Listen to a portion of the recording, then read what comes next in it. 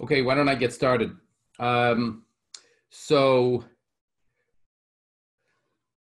Okay, what have we been doing?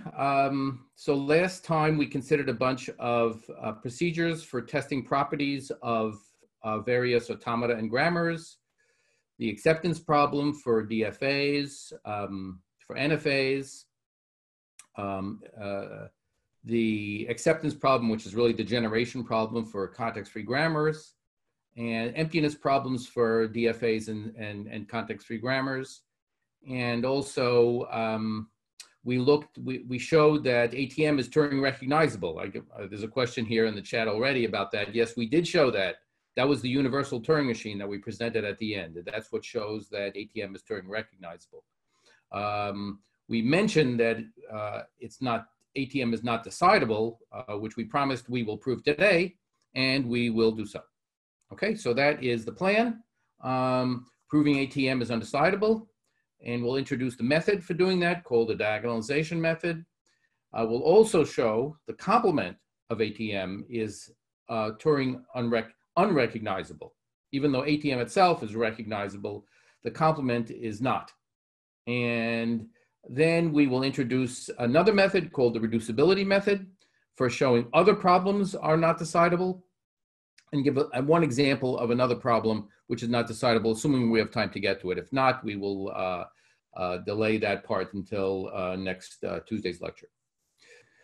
All right, acceptance problem for Turing machines. As I mentioned, we showed that ATM, which is the language of Turing machines and inputs where the machine accepts the input, we showed that was recognizable. We claimed it was decidable. Today we're going to prove it's not decidable. All right, now the method that we're going to use, which is really the only method out there for proving a problem is undecidable, is called the diagonalization method. I mean, ultimately, we're going to show the reducibility method as well, but it really depends on having already shown some other problem undecidable via the diagonalization method. So ultimately, everything hinges on the diagonalization method, which is really all we have.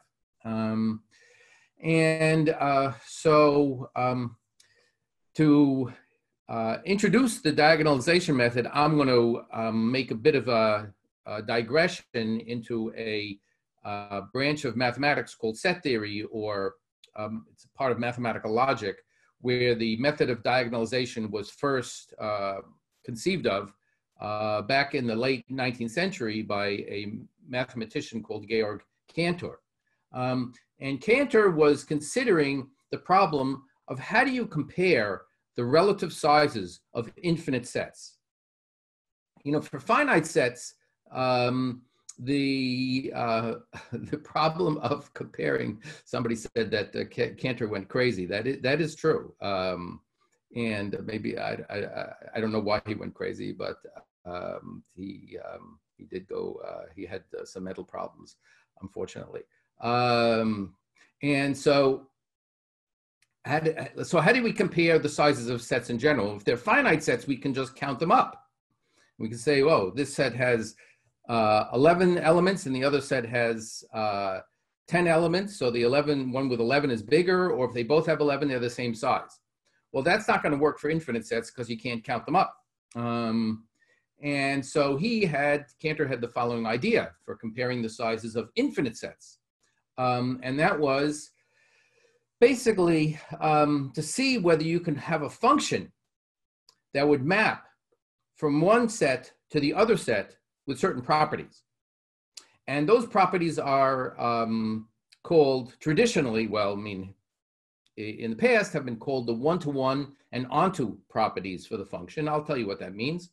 But the concept is very simple.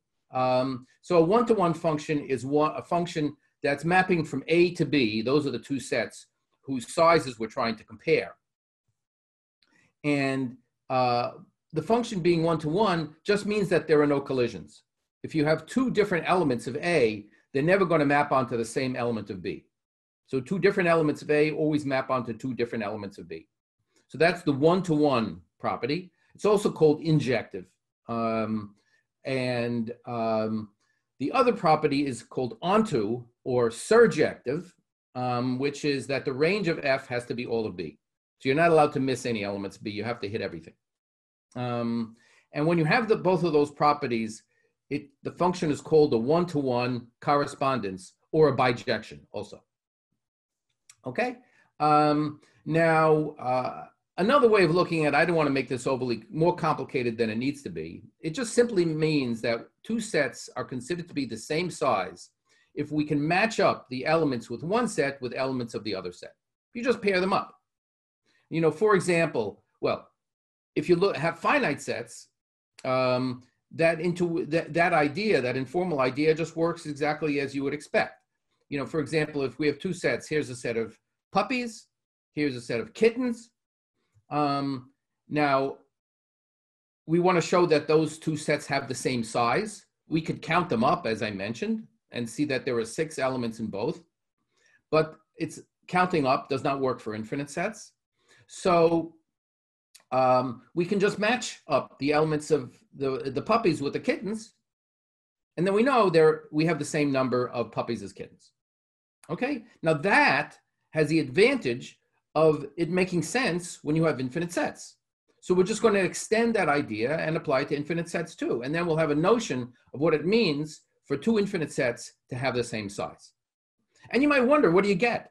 You know, are all infinite sets of the same size when you use this notion, or not? What happens? Well, some strange things do happen, but there actually are quite some interesting structure there that emerges. So, so anyway, I don't want to rush on. Questions on any of this, if you want to. Quick question. This hopefully was not too hard, but I want to make sure everybody's together with me on it, so we can pop in. I'll give a few seconds for a chat if you have any questions. The range of the set is all of the elements that you hit as you look at the different possible elements of A. So all of the things that F hits, the standard notion of a range of a function. So the range of F has to be equal to B. You have to hit everything. All right. Can you think of a one-to-one correspondence as a relabeling? Yeah, I'm not sure that's helpful, but yes, you can think of as a relabeling of the elements in a sense, but yeah. I just think of it as a matching up. All right, so let's move on.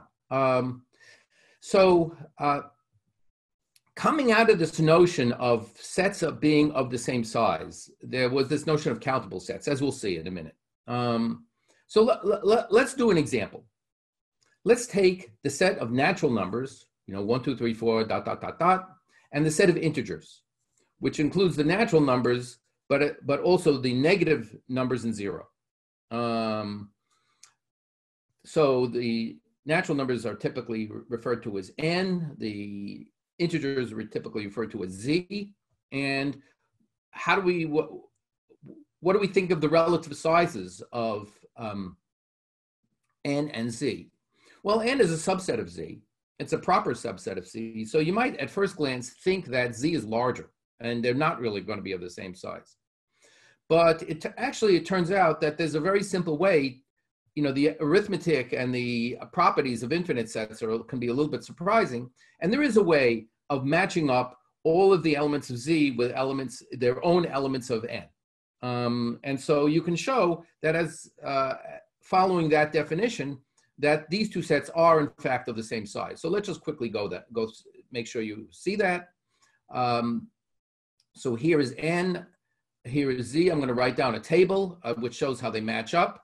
You know, here's the function f of n that I'm going to be describing. That's the one-to-one correspondence. And so here are the natural numbers, ... 1 through 7, ... And here are the elements of z that I'm going to be matching up. This is how the function is working.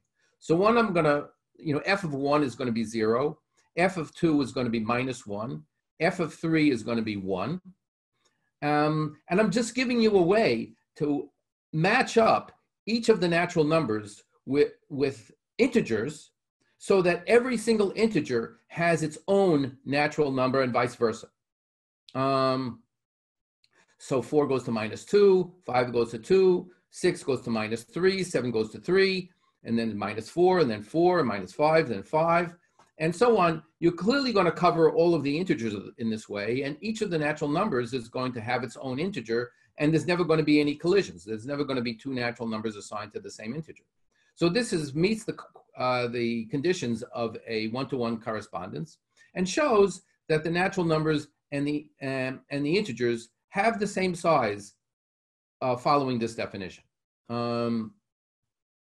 Okay, let's do one that's slightly more complicated and perhaps slightly more surprising, which is that if you consider all of the rational numbers, and then they have the same, that is a collection, even though the rational numbers seem to be much richer and more numerous than the integers. From this perspective, they have the same size. And for the simplicity of my my presentation, I'm going to consider only the positive rational numbers, which I'm going to write as Q plus. So those are all of the positive rational numbers that can be expressed as a ratio of two natural numbers. And I'm going to show that there is a one-to-one correspondence between these positive rational numbers and the natural numbers. Okay, so here I'm going to again make a table just as I did up above. So comparing the natural numbers and the positive rational numbers. And to do that, I'm going to write down over here on the side, just to help you see how I'm getting this table, a separate table that has all of the positive rational numbers appearing, in kind of a nicely organized way. Here are all of the rational numbers here that have 1 as a numerator, that have 2 as a numerator, and so on, and going through across the columns, the different denominators. So it's the numbers inside here represent all of the different rational numbers. And so whatever rational number you have, m over n, that's going to appear down the mth row in the nth column. That number is going to appear. So they're all going to show up. And I'm going to use this table here to fill out this function. Here are all the natural numbers. And the way I'm going to assign the rational numbers to appear over here is I'm just going to work my way in from the corner. And I'm going to do that by kind of doing layers. So first I'll take the one in this number here in this corner, then I'll do these 3 that surround it, and then these guys that surround that, and these guys sort of in shells going around the previous ones that I've already covered. Okay, so let me illustrate that. So here's 1 over 1, my first rational number that I'm going to enter into the table. They're appearing right over there. So next I'm going to go 2 over 1. That's going to appear in the table over there. Now we have 2 over 2. Now that's actually a little bit problematic because 2 over 2 has already been done. And if we put that in, because 2 over 2 equals 1 over 1, they're both equal to the rational number 1. So if we put 2 over 2 in this table over here, then we would no longer have the one-to-one property because both 1 and 3 would be mapping to the same point. So we're just going to simply skip over 2 over 2. I'll show that as kind of graying it out. So we're not going to add that one onto the table, onto my function. So we'll skip over that. We'll go to 1 over 2, which has not been seen before. And then we're just going to continue doing the same thing. Now going to this next shell out here. 3 over 1, 3 over 2, 3 over 3. Same thing. I'm going to skip over that one. 2 over 3, 1 over 3. I hope you're getting the idea. So I'm not going to fill this. I ran out of room to fill out this table some more. But just to look at how the process is going to continue here, I will get 4 over 1. Now 4 over 2, again, is a number we previously seen because that's the rational number 2. We saw that up here when we had 2 over 1, so we're going to have to skip that one. 4 over 3, 4 over 4, that was going to skip. 3 over 4, and so on. Okay, so by following this procedure, I'm going to be able to define this function. Now, this function is not particularly nice in terms of having an elegant closed form, but it is the totally legitimate function in the sense of being a mapping from natural numbers to the positive rational numbers. And it has the one-to-one correspondence property. So it pairs up each of the natural numbers with each of the positive rational numbers. They each get their own mate, in a sense. And so that shows that the rational numbers, despite the fact that they're dense and they have all sorts of very sort of much bigger seeming, they really, from this perspective of the sizes of the sets, they have the same size as the natural numbers do. And so with that, it suggests the following definition, that a set is countable if it has the same size as the natural numbers, or it's finite. From this perspective, we're going to be focusing on infinite sets. But yeah, countable or countably infinite, sometimes people say, if it has the same size as the natural numbers, or otherwise you have to include the finite sets as well. And countable means you can just sort of go through the sets, the elements of the set kind of as a list.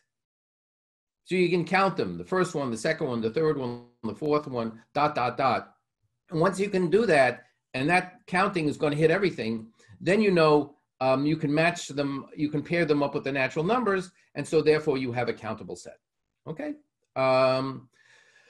So as we've shown, both z, the integers, and the positive rational numbers are countable sets. Okay? Now, you might think that, well, since we're allowing ourselves to do something as arbitrary in a way as this kind of a function to match up the natural numbers with whatever set you're trying to measure, then every set is going to be countable, if you think about it that way, because it seems like you're allowing too many possibilities, and that all the infinite sets are going to end up being the same size as the natural numbers. Well, that is, in fact, is not true. And I don't know, Cantor, as the one who discovered that, I don't know if that was surprising or not, but it is kind of interesting, I think, that there are different sizes of infinities. So we're going to now take a look and see that, but I want to, again, I want to stop and make sure we're all together. Can we always find a closed formula for f? Somebody's asking me. I don't know. For this particular f, you probably could, but it would probably be very messy. But in general, that's not a requirement, having a closed form for the mapping function. Any function is allowed, as long as it's a one-to-one correspondence. Are we all together on this? Are we comfortable with the notion of some infinite sets having the same size as the natural numbers, and therefore we're going to call them countable sets? And we're going to show some other sets are going to have more elements. They're going to be uncountable. They're going to be beyond, strictly speaking, strictly larger sets, in the sense that we won't be able to put them into a one-to-one correspondence with the integers. So is n the smallest infinity? Yes, n is the smallest, smallest one. So any infinity is going to have, you know, you can always, I don't think you even need it. You need a special, you know, you can always, and whenever you have an infinite collection, you can always find a subset which is going to be a countable subset.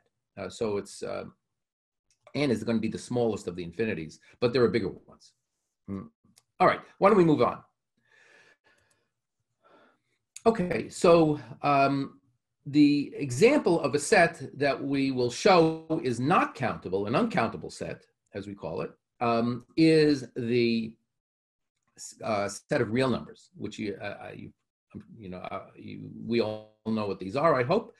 These are all of the numbers that you can express by possibly infinite decimal representations, like pi or e, square root of 2, or on any of the other familiar ones. You know, rational numbers are also members of, are also count as real numbers, and integers too. And so, but you know, there are these additional numbers that you can get by decimal expansions, which may not be rational.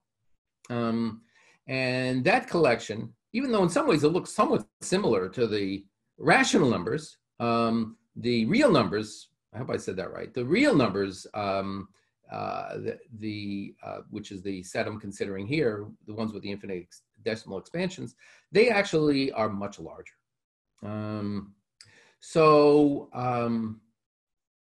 The theorem is, and this was discovered by Cantor, that R is an uncountable set.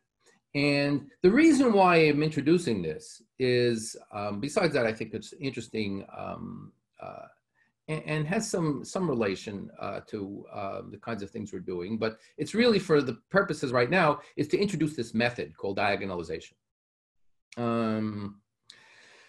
Okay, that's what we're going to use later on again, but this is the first time it appeared. So we're going to use a proof by contradiction in order to show that R, the collection of real numbers, is uncountable. And we'll assume for contradiction that R is countable. Okay, so if we assume that R is countable, it means we have, by definition, a one-to-one correspondence from the natural numbers to the real numbers. Okay, so we can match up all of the natural numbers with the real numbers in a one-to-one and onto fashion. So we can pair up the natural numbers with the real numbers, and we will cover all of the real numbers by doing that. And we can make a table, just like I did before. Here it is. And you can fill this out with all of the real numbers. And that was what the assumption means. And I'm going to show you that that's impossible. Something is going to go terribly wrong if you do that. Now, you might disagree. You might be surprised. You might think, well, Professor Sipser is wrong. That I'm going to work on this overnight and forget the rest of my classes. And I'm going to come up with a list of all the real numbers. I'm going to fill them out here and show that that's impossible. So let's say hypothetically, just for my example's sake, here is the list that you came up with. So, you had to match up something with 1. Let's say E, that was a special case. So you're going to stick that with 1. And then pi came out to be the number that you connected up with 2. You understand what I'm doing here? I'm making a list. I'm trying to make my correspondence, my matching up between the natural numbers and my real numbers that I'm hypothesizing to exist for a contradiction. So 3, I don't know, 3 gets connected to 0. I'm making this up, obviously, not on the spot. I wrote the slide, yesterday, but here is a square root of 2 showing up for whatever reason. Here is 1/7. Here is some other number, which I'll be interested if you recognize that one. That's a subtle one. This is 1.234. Some familiar looking sequence here. And whatever it is, this is what you came up with. You claim that this is going to work as very good. Somebody got it. It's I to the ith power, but let's not get hung up on that, please. I to the ith power, oddly enough, can be seen as a real number under, if you define the imaginary exponentiation, which is weird. But anyway, let's not get too distracted. So here's my list of numbers, my real numbers that I've matched up in my table here with the natural numbers. Now I claim something goes wrong. What goes wrong? I'm going to show you that you actually did not do as you claimed. That there's actually at least one number that's missing from this list. And I'll exhibit that number. I'm going to show you what that number is. I'm going to explicitly come up with a number and show you that there's that number. It's missing from the list. So here it's going to be a number x. X is the one that's missing. So how am I going to get x? So x, well, I'm going to start it off with 0 point, and then I'm going to fill out the rest of the places. And how am I going to get those places? I'm going to look at the table here. So I'm going to look at, to get my first digit after the decimal point of x, I'm going to look at the first digit after the decimal point of the very first number. So I take the first number, look at the first digit after the decimal point, and which happens to be a 7. And the number I'm going to put in for x is not going to be 7. It's going to be anything except 7. Let's say 8. For my next digit of x, I'm going to look at So my second digit of x, I'm going to, after the decimal, everything's going to be after the decimal point now. So I'm not going to keep saying that. I'm going to look at the second digit of the second number, which is a 4, after the decimal point. There it is. And for the second digit of x, I'm going to use something which is anything besides 4, 5. I have some flexibility here. So I could have used 6. I could have used 7. I'm going, for those of you who have seen this before, who are going to nitpick on me, I'm going to stay away from 9 and 0, just because there are some little edge cases that arise there, which I don't want to get into because I don't think it's interesting for this argument. But since I have some flexibility, I'm going to avoid 0s and 9s. Probably just 9 is all I really need. And then the argument is just going to work fine. Okay. So the next digit is a 0. For the third digit of the third number is a 0. The third digit of x is going to be anything except for 0, be a 1. Then I have a 2 here. Anything except a 2. 6. Then a 5. Anything except a 5, a 1. A 9. Anything except a 9, an 8. And so on. There's an 8. There's a 2, and dot, dot, dot. I'm just going to keep doing that. And I'm going to say, you missed that number, whatever it is. But that number, that's a number. After I'm all done, it's going to be the decimal representation of something. And that number, I claim, is absent from the table. And you might say, well, it's really there. It's just on the 23rd row. You just didn't get to it in your slide, but it's there.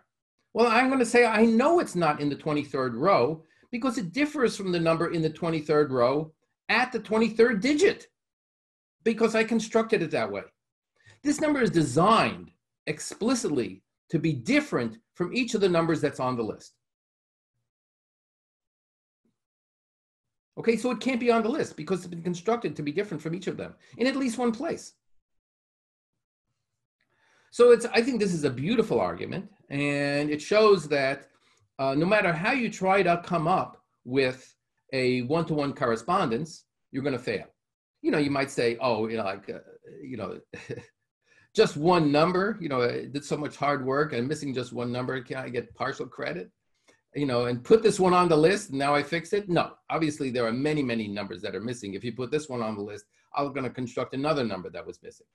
So this is, there's just no possibility of fixing this. And in fact, the real numbers are uncountable, cannot be matched up with the natural numbers, and there's nothing, it doesn't even come close.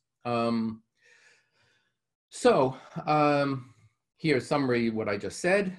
F is not a one-to-one correspondence, no matter what you try to do. You can't come up with a one-to-one correspondence, so that's the contradiction. Okay, so that proves that R is uncountable. Okay, and that's why, by the way, we call this a diagonalization, because we're going down this diagonal here. That's where the name has come from. Okay, so I'm happy to. Okay, that's it. Somebody's asking me. I have a. Is it here? I can't remember if it's here. I have a check-in coming about this. And somebody is kind of anticipating that by asking the actually rather famous question about there being a possible infinity in between the natural numbers and the real numbers. We know the real numbers now are bigger than the natural numbers, but is there something that's an in-between? I mean, this is a very, very famous problem. Which I'll talk about, when we get to our check-in, which is coming up. Well, somebody is objecting just the way I've defined X using this procedure that really can't, in a sense, state, but X is a number. X is the result of what this procedure is. It's, following this procedure, we're converging on some particular value. And so that is a value. If you want, we can make a more precise way of determining. I mean, we don't have the flexibility of choosing the way I did in my example. We can make a precise procedure for coming up with these digits. But I don't think there's anything that's, there's any shortcoming in this argument in terms of the way we're defining X. I think it's worth understanding this because it's really going to set the groundwork for our proof that ATM is undecidable, which is a little, I think, perhaps slightly more abstract in a way, in the way it sort of comes across. I'm going to try to connect the two, but I think it's helpful to understand at least this argument, because this argument is kind of diagonalization in its kind of most raw form. All right, I think we're good. So why don't we continue then? So there are a number of corollaries that follow from the statement that the real numbers is uncountable. First of all, if you let script L be the collection of all languages, if you want to consider it over some particular alphabet, that's fine, but that's not going to be really important for this point that I'm going to make. So script L is the collection of all languages. So every subset of sigma star is a language. So look at all those possible subsets. So that includes, 0 to the k, 1 to the k, plus every other language you can ever think of and more, all possible languages. So that the collection of all languages is uncountable. There's uncountably many different languages out there. And I don't want to belabor this point. You can just take this if you don't quite follow the quick argument I'm going to make here, but you can make a correspondence, one-to-one correspondence from all languages to the reals, so that each language gets its own real number. And the way I'm going to think about that, let's put the real numbers into binary form. And if you imagine here being sigma star, all of the possible strings of sigma star, written out in their standard order. And now if you have a language here, A, it's just some arbitrary language. So that's going to have some of the strings of sigma star appearing, like 0 is appearing, but 1 is not appearing. 0, 0 is appearing, and 0, 1, but not these three. And I'm going to associate to A, my language, some real number in binary by putting in a 0 in the decimal representation, well, the binary representation, I should say, for that string, if it's not there, and a 1 if it is there.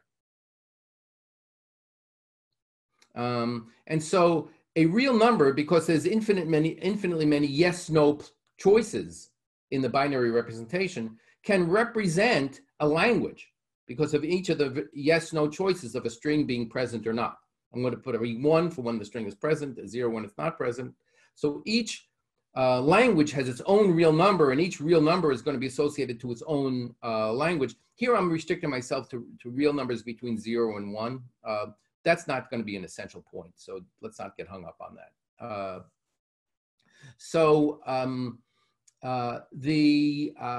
The fact that the languages can be put into a one-to-one correspondence with the real numbers shows that the collection of all languages is also uncountable. Now, another observation here, another point worth noting, is that if you look at sigma star itself, the strings, all possible strings, that's a countable set. The collection of all possible languages is uncountable, but the collection of all possible finite strings is countable because I can just list them. Here's my list of all possible strings, which you can put into a table if you like to think of it matching up with the natural numbers in that way. Now I'm trying to make a point here, which is that if you take M, which is all possible Turing machines, script M is all possible Turing machines, the collection of all possible Turing machines is countable. There are only countably many different Turing machines. And you can argue that in all sorts of messy different ways, but I think the most simple way to see that is to think about each Turing machine is having a description, which is a string. So the collection of all descriptions of Turing machines is just a subset of sigma star, which we already know is countable. And the subset of any countable set is going to be countable. So anyway, I think it's worth remembering that the collection of all Turing machines is countable, whereas the collection of all languages is uncountable. And that tells you right there that some language is not decidable, because there are more languages than Turing machines. We have uncountably many language, only countably many Turing machines. So that's fewer Turing machines than languages. There's no way to map all the languages onto Turing machines. So there's going to always be some languages that got unmapped. And so in particular, there are going to be some languages which are undecidable. There are going to be some languages which are not Turing recognizable. And anything based on some automata kind of definition process, it's going to be some languages that you're not going to be defining. Okay. Now, what this corollary shows you that there is some language out there which is not decidable. What we're going to show next is that there is a specific language, ATM, which is not decidable. Okay. But first, I think we have a check-in coming up. And let me give you a little bit of background here, because this is relevant to this question that I got about intermediate size sets. So the question of whether there is a set of size between the natural numbers and the real numbers, strictly in between. So bigger than the natural numbers, not the same size as the natural numbers, but not the same size as the real numbers either, but in between in size. That was Hilbert's question number 1 out of his list of 23 that I talked about a few lectures back. It's interesting that he put it as number 1 in that very privileged special place, because I know Hilbert was very, he felt that the understanding infinity was a really central issue in mathematics, and that if we can't answer a question like this, we don't really understand infinity. You want to understand what kind of sizes of infinities are there? We know there's the real numbers bigger than the natural numbers. Is there something in between? So fundamental, really. But it was shown during the course of the 20th century, really in 2 separate steps, one in the 1930s by Gödel, one in the early 1970s by Cohen, that we can't answer this question by using the standard axioms of mathematics. You know, it's the answer can go either way, and it's both of them are consistent with the axioms of mathematics. So you're never going to be able to prove that there is a set whose size is in between, or that there is no such set. It's just impossible to prove either way using the standard axiom of mathematics, which actually is a kind of remarkable. And so my question for you is, and this is really a philosophical question, not one that is directly you need to know about material in the course. I think it's just a matter of your own interest. I hope you find it interesting. If you don't, you pick a random, you can just answer it randomly. What's going on here that we can't answer that question about whether there is a set of intermediate size? Is it because our axioms for mathematics are inadequate? Or maybe there is no such thing as a mathematical reality. You can talk about, what's real here? What's the reality? Either there is a set in between or not. If you imagine all of these things have their own reality to them, well, then there's going to be an answer. And then you would expect, well, maybe we could find better axioms, which will actually give us that answer. Or you can say, well, there is no reality. And, infinite sets are kind of human constructs anyway, so we can make them kind of play out any way we like. Mathematicians argue about that to this day. It is, as I say, it's a philosophical question, but just out of curiosity, let's see how you guys end up deciding on that one. So here's the poll. 5 seconds to go. Please vote. And we're going to end the polling 1, 2, 3 now. All right, here we go. So there's no right answer. I think if most mathematicians were to, I think the instinct of most logicians, especially, I'm not sure our general mathematicians really even care about this question, but logicians, would probably have an instinct that probably there are sets in between. There's no reason that there shouldn't be. You know, it seems kind of strange that there should be this sort of jump from the natural numbers to the real numbers, and why nothing in between. It's, I don't think that question is really settled. So, all right, let's continue on. I think we are, okay, so we're gonna, our coffee break is coming, in case you're wondering. So this is on my last slide before then, but this is an important slide, so please hold out. So here is our promised theorem of the day. I'm going to show that ATM is not decidable, the acceptance problem for Turing machines. And it's all going to be contained on this one slide. We're going to give a proof by contradiction using diagonalization, and we're going to assume some Turing machine, H, decides ATM. And we're going to get a contradiction. So let's first of all make sure we understand what H is doing. So H gets an input, a Turing machine and an input. And H is going to be a decider. So it always halts with an accept or a reject. It's supposed to accept if M accepts W and reject if it doesn't. So in other words, it's going to reject if M rejects W either by halting or by looping. That's the job of H. And we're assuming we can do that. But we will see a contradiction occur. So the way we're going to do that is really kind of just one step here in a way. And we're going to use H to construct another Turing machine D. H is going to be a subroutine to D. We've already seen us doing that in the past. D is going to do something a little strange, just to warn you. D's input is just a Turing machine, no W.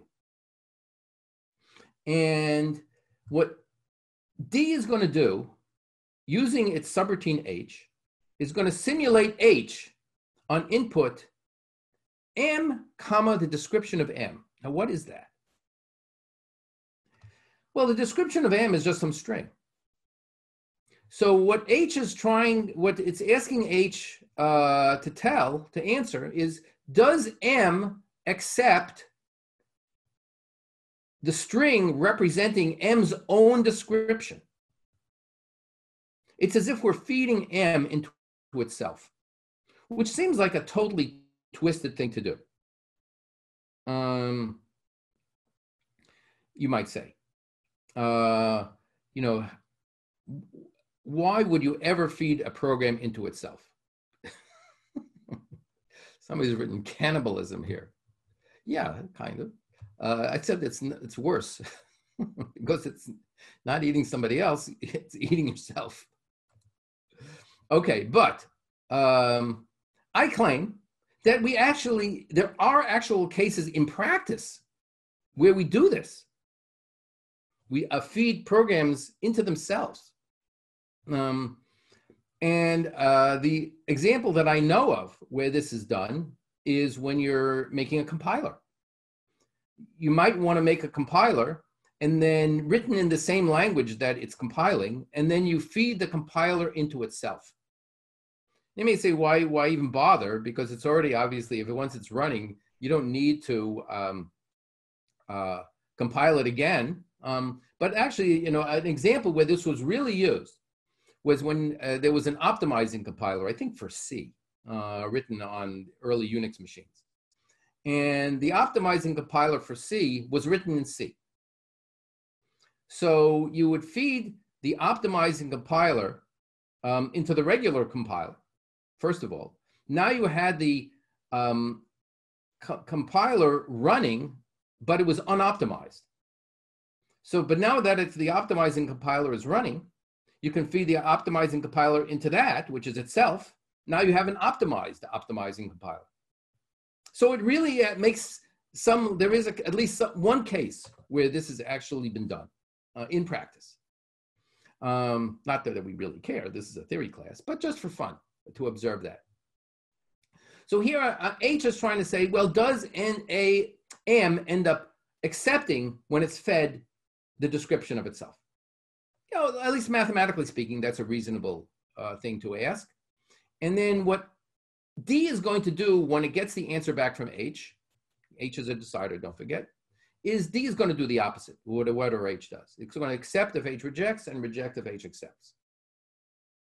So let's, in summary, let's pull this together. So you know, it's easy to understand in the end, what is D doing?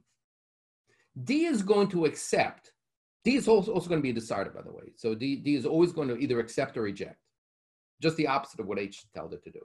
So D is going to accept M exactly when M doesn't accept M, because, you know, when M doesn't accept M, H is going to reject, and so then D is going to accept. So D accepts M if and only if M doesn't accept M. That's exactly the condition in which D accepts M. I think it's important to just step back and make sure you understand this line, because we have only one line left to get our contradiction. Right? Are we together? D accepts M if and only if M doesn't accept M. That's just by that way we've defined set up D. Now, what we're going to do is feed in, instead of M to D, and some arbitrary feed, we're going to use feed in D into D. And that is going to be our contradiction, because D is now going to accept D if and only if D doesn't accept D, and that's certainly impossible. Okay, that's our contradiction, which proves that H cannot exist, and therefore ATM is undecidable. Okay, so we're done, except for the one point, which is that why is this a diagonalization? And I think you can get that from the following picture. If you imagine here writing down all possible time, I'm going to make a table here. Here is a list of all Turing machines, okay, including D, which is a machine which I built under the assumption that H exists. So D appears here somewhere, but here are all the other Turing machines. And here are all of the descriptions of the Turing machines along the labeling all of the columns. Okay, so these are the rows labeled, these are the column labels. And inside, I'm going to tell you the answer for whether a given machine accepts a given input. So for example, M1 accepts its own description, but rejects the description of M2, but accepts the description of M3. I don't know, you know, obviously I'm making this up. I don't know what M1 is, but just hypothetically, that's what the machine M1 does. So I'm just filling out this table. And, you know, this is H could get the answer to any of the elements in this table, because it can test whether M4 accepts the description of M3. So H could fill out this table. So maybe M2 is a machine that always rejects. It's a very unfriendly rejecting machine. M3 is a very friendly machine. It accepts all inputs. M4 rejects some and accepts other, ... Now I want to look and see, what does D do? Now, based on the information I've already given you, we can understand what D does. So for example, what does D do when I feed it the description of M1? What does D do? Well, we can look over here. D accepts M if and only if M doesn't accept M. So D is going to accept M1 if and only if M1 does not accept M1. Well, M1 does accept M1. So D does the opposite. D rejects. So, okay, I'm highlighting here. D rejects, because D is going to do the opposite of what the machine does on its own input. So D on M2, you have to look what M2 does on M2. It rejects, so D does the opposite of that. It accepts. And similarly, you know, each one of these things, D's answer is going to be the opposite of what the machine does on its own description, just by virtue of the definition of D. Okay, and so on. So far, so good. But the problem is what happens when D is fed itself. Because as you can see, we're heading for trouble because this is a diagonal down here.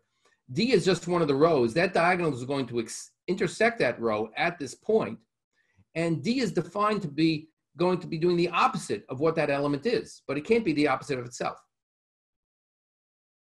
Okay, and so that's the contradiction. So I think we're I'm going to give us a little break here, and then you can also text me in the meantime. We'll be happy to answer some questions during that. A little over 4 minutes to go, so let's see. Let me see if I can answer your questions. Okay, what's so special about ATM that enables us to do this? Why can't we do this on ADFA, for example? So that's a good question, the answer is that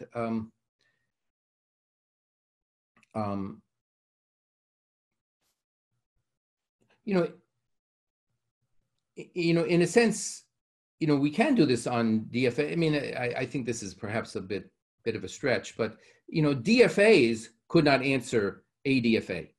I mean, we could prove that in other ways as well, because we could use things like the pumping lemma, and it's not clear even how you'd formulate ADFA. But what's important here is that it's really the model talking about itself that really is where the problem comes up. So if you try to push this argument through to show that ADFA is not decidable by Turing machines, you're going to fail. Because we're starting off with a Turing machine, and I think I'm going to confuse myself if I try to just repeat it. But you won't get a contradiction because a Turing machine is not a finite automaton. Okay. Will this argument get into self loops? I don't see why there is some self-reference, perhaps. We're going to talk about that a little later, because we're going to come back and revisit this argument, in a week or so when we talk about the recursion theorem, which talks about machines that can refer to themselves. But this is a little bit of getting ahead of ourselves. So somebody's commenting on this, reminding them of the Barber paradox, if you remember that, which has some similarity. There's a town in which there is a barber which shaves every man who doesn't shave themselves. Which seems, he's a very good barber. So there are some people who shave themselves, and all the rest, the barber shaves. The question is, does the barber shave himself? Because he shaves only those men who don't shave themselves. So you got a same kind of a contradiction. There is a relationship there. So somebody wants to know, where did we use the decidability? So we used the decidability to come up with H. Once we know that ATM is decidable, then we have that H function, and then we can build D.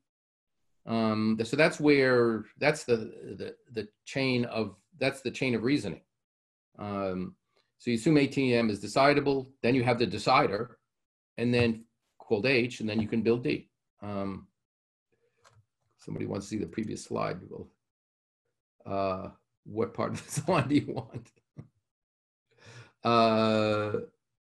So I'll leave that up there. Why can't we apply the proof that all Turing machines are countable to all languages? Well, because Turing machines have descriptions. General languages don't have descriptions. And so that's why. Okay, the candle has burned to the bottom, and it's time to move on. So now let's look at the acceptance problem for Q automata. I'll give you a Q automaton, an input, and I want to know, does it accept the input? Is that going to be decidable?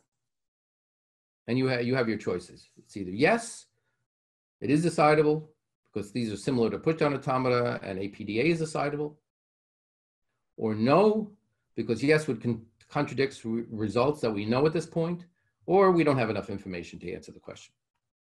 Okay, let's put that up. 1 second. All right, that's it. Ready, going, gone. So yes, the answer is, well, no. The answer is, indeed, the answer is B. True that Q automata are similar to push-down automata, but all these automata are kind of similar to each other, and that's not going to be good enough. Well, the homework has asked you to do is to show that you can simulate Turing machines with Q automata. So if you can answer the question about whether Q automata will accept their input, that would allow you to be able to answer questions about whether Turing machines accept their input. And we just proved that's not possible. So it would be a contradiction if we could answer, if we could decide AQA. Now we have an example of an undecidable language. Let's look at an example of an unrecognizable language. Now, ATM is not going to serve that purpose because ATM is recognizable, is Turing recognizable, as we pointed out by the universal Turing machine. So ATM is undecidable, however. How about an unrecognizable language? For that, we will see that the complement of ATM will serve. So the complement of ATM is neither decidable nor even recognizable. That's not Turing recognizable. And that's going to follow from a pretty basic theorem that connects recognizability and decidability that I put up here on the screen, which is that if you have a language where it and its complement are both recognizable, then the language turns out to be decidable. In fact, the language and its complement are decidable, but being decidable is closed under complement. So that's something you should be aware of. But being, well, okay, we'll get to that in a minute. But so anyway, so if you have a language and its complement both recognizable, how do we know the language is decidable? So first of all, let's take the two Turing machines, M1 and M2, that recognizes A and A complement. And we're going to put those together to get a decider for A. And that's going to work like this. It's going to be called T. So T says on input W, what it's going to do, it's going to feed W into M1 and M2 both. A is a language, by the way. Yes, A is, when I say it's Turing recognizable, you know, Turing recognizable only applies to languages. So yes, A is often the symbol I'm going to use for languages, sometimes for an automaton, but A is typically going to be a language. So now I'm trying to make T be a decider for A from the recognizers for A and A complement. So I'm going to take an input to T and feed it into both recognizers, M1 and M2. Okay, I'm going to run them in parallel. What's nice is that because M2 recognizes the complement of what M1 recognizes, every string is going to be accepted either by M1 or by M2. Because every string is either an A or an A complement. So if I run M1 and M2 on W until one of them halts, one of them accepts, I know I'm not going to run forever because eventually one or the other one have to accept. So, and then I got my answer. Because if M1 accepts, then I know I'm in the language. But if M2 accepts, I know I'm in the complement of the language, so I'm out of the language. So if M1 accepts, then T should accept. If M2 accepts, then T should reject. Now, so that proves that nice little theorem written at the top in blue. So I got my decider for A built out of the recognizers for A and A complement. Now, immediately it follows that the complement of ATM is not Turing recognizable because we know that ATM itself is recognizable, but it's undecidable.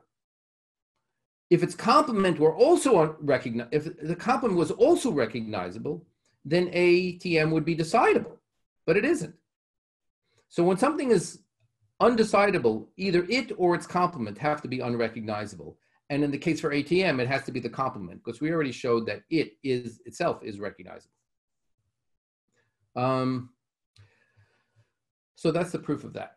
So here is a little picture of the way the world looks right now. If you have here in the middle are the decidable languages. See, these are all languages here. This Venn diagram of languages. Kind of we showed earlier, you know, like the regular, the context-free, decidable, recognizable. Here I've got the recognizable and what I'm calling the co-Turing recognizable. This is the collection of all complements of recognizable languages. So ATM complement is the complement of a recognizable language. This region here are all the complements of the recognizable languages, or the so-called Turing recognizable languages, complement of. So ATM is on this side, ATM complement is on that side, but if something's in both, by virtue of this theorem here, then it's decidable. Okay, last check-in for the day. From what we learned so far, which closure properties can we prove for the class of the Turing recognizable languages? Choose all that apply. Well, as I say, you don't have to get it right. Let's not spend too much more time on this because we'll talk a little bit about it. Almost all, it's closed under almost all of them, but not all of them.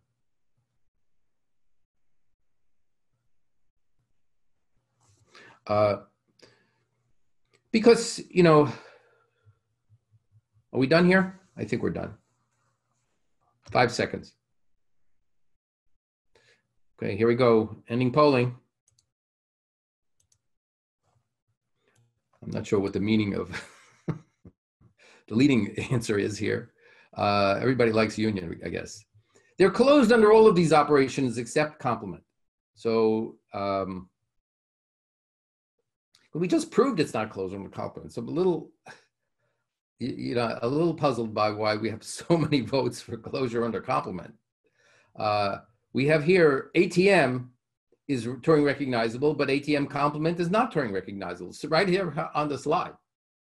So I'm not trying to make you feel bad, but I'm trying to just point out that you think, please. Now closure under union and intersection, I mean, you could kind of get those answers just by running things in parallel the way we did the proof here. You just run both machines if they both give, I mean, it's a little tricky, I suppose. You know, if either one of them accept, then you can accept, or if they both accept, you just wait until they both have accepted. Otherwise, you just keep running. So the first two are pretty straightforward. Closure under concatenation is also going to be similar. You just try every possible way of cutting the string up into two pieces and run in parallel on. And if you ever find a way of cutting it up and you run those two those two sides in parallel, and if they both accept, then you can accept. And star is again very similar. So these are not too bad. But I admit, you know, it's not a whole lot of time to have to contend with something that you're just getting used to. So let's talk about the very last topic of the day, which is really going to be setting ourselves up for Tuesday's lecture next week. And that's how we are going to be showing other languages are undecidable, which is something that I'm going to be expecting you guys to be able to do. This is the standard procedure for showing languages are undecidable using what's called the reducibility method. And what that does is it takes as a starting point a language that we already know is undecidable, typically ATM, or it could be another one that you've previously shown to be undecidable, and leverages that information to show other languages are undecidable. And it's using what's called reducibility. We're going to go into this more carefully next time. But basically, reducibility is a way of using one problem to solve another problem. And so we're going to show, for example, let's take a look at the problem called the halting problem, which is like the famous problem for Turing machines. You just want to know whether it halts, not necessarily whether it accepts. So it's very similar, but not exactly the same. And we're going to show that this halting problem is similarly undecidable. Now, we could go back and do the whole diagonalization, but that seems like, well, that's more work than necessary now that we already know ATM is undecidable, because we're going to show that we can reduce the ATM problem to the halting problem. And we'll explain what that means again later. But the idea is, and as we'll show in an illustration shortly, that by proving by contradiction, if halt TM were decidable, then ATM would be decidable. And we know ATM is not decidable. And so that's our contradiction. Now, the way we're going to show that if halt TM is decidable, then ATM is decidable, is use a decider for halt TM to decide ATM with a suitable,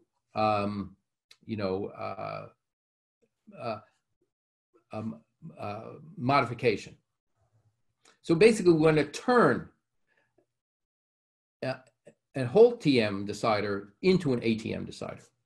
And that's how we're going to reduce the problem of solving ATM to the problem of solving halt TM. Let's just do an example. If you've seen it before, obviously this is not going to be hard. But for the many of you who have not seen it before, I'm partly doing it this time just so we can do it again next time, and maybe it'll sink in by virtue of repetition.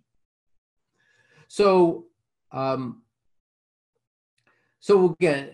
I just said, we're going to assume the halt TM problem is decidable and use that to show that ATM is decidable, which we know is false. We showed it just earlier that it's not. So assume we have a decider for halt TM, we'll call it R. And we're going to construct from R a decider for ATM, we'll call S. Okay, so we're, again, typical proof by contradiction. We're assuming the opposite of what we're trying to prove, and then we're going to get something crazy.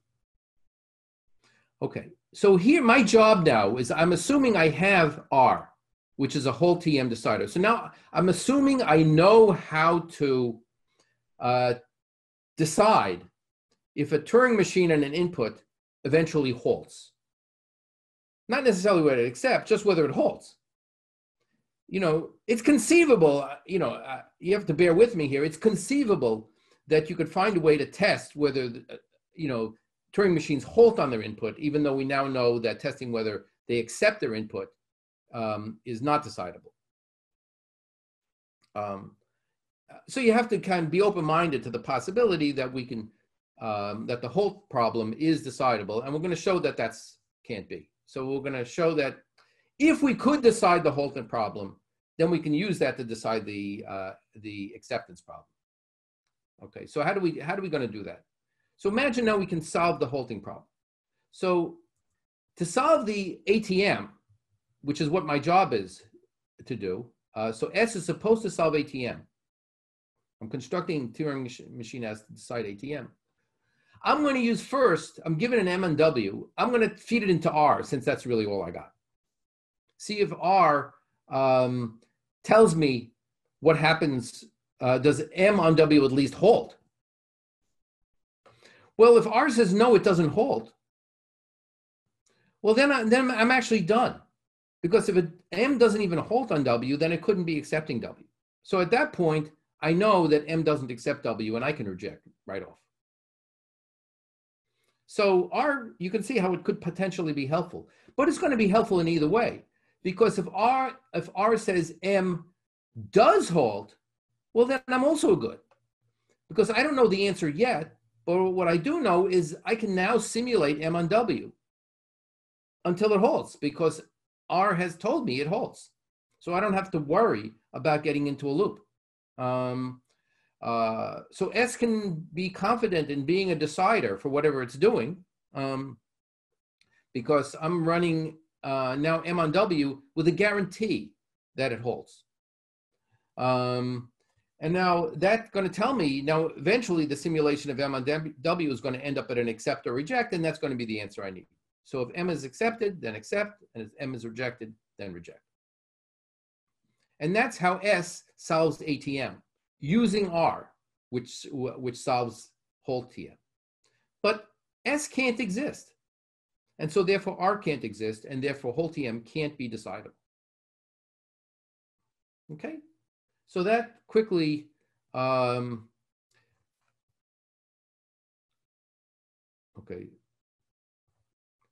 I'm not sure which diagram you wanted me to show, but anyway, maybe we can do that. We're basically at the end of the hour or end of the 90 minutes. So let's do a quick review. And if you stick around, I'm happy to go back and look at any of the other slides that you might have missed something on. Okay, so just to recap, we showed that the natural numbers or the real numbers are not the same size, using that definition of one-to-one correspondence to introduce the diagonalization method. We use the diagonalization method to show that ATM is undecidable. We also showed that little theorem that if the language and its complement are recognizable, then the language is decidable. And from that, we concluded that ATM complement is not recognizable. And then we showed, at least by virtue of an introduction to the method, the reducibility method, to show that HALT TM is undecidable. Okay, and that was today's lecture. And we're at the end of the hour. So why don't I, we are finished. You can log out. If you want, I will stick around. Okay, okay, this is kind of a good question here. So I'm getting a question about the ATM complement, which is, since we have a recognizer for ATM,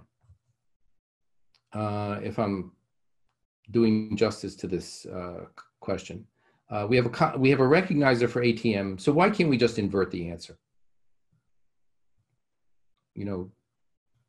Flip the answer around, and now we have a recognizer for the complement of ATM complement. So why doesn't that work? Well, the reason that doesn't work is because the recognizer for ATM might be rejecting some things by looping. And now if you just flip the accepting and rejecting, when it hits one of those halting states, it's going to give the reverse answer. But when it rejects by looping, it'll continue to reject by looping. So you won't get the complementary language coming out. So, if we want, if it would be helpful, I can go back to that slide here, which proves that ATM complement is unrecognizable, because maybe we should start with the bottom. We know that ATM is recognizable and undecidable, right? We already proved those two facts. ATM is recognizable from the universal Turing machine, and it's undecidable by the diagonalization argument. Those two things together tell us that the complement has to be unrecognizable. Because if a language and its complement are both recognizable, and we already know the language itself is recognizable, so now if the complement is also recognizable, the language is going to be decidable by the upper theorem.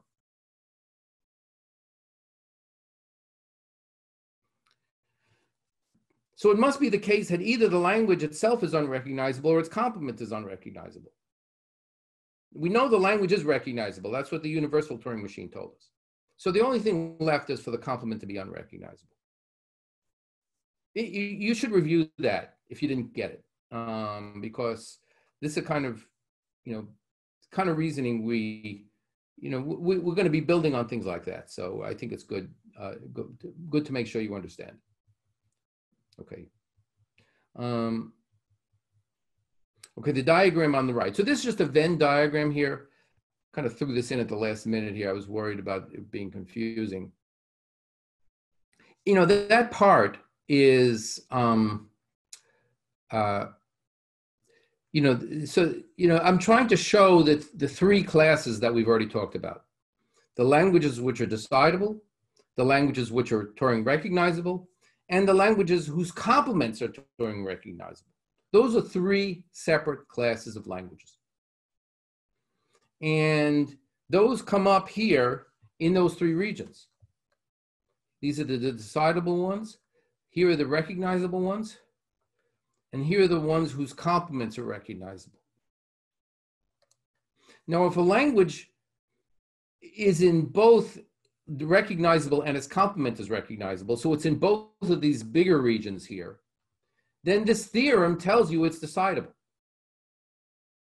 So that's why the intersection of these two regions is marked as being decidable, because that means you're in both. Okay? But we know that ATM is sitting out here as recognizable but not decidable. So ATM is on the recognizable side, but it's not on the complement of recognizable, ATM itself. The complement of ATM is the complement of a recognizable, but itself is not recognizable and not decidable. So you get this sort of nice, you know, I hope you think it's nice, but it's sort of trying to summarize things in this little Venn diagram. So I think I'm going to then sign off, and I'll see you all on Tuesday, and have a good weekend. Bye-bye.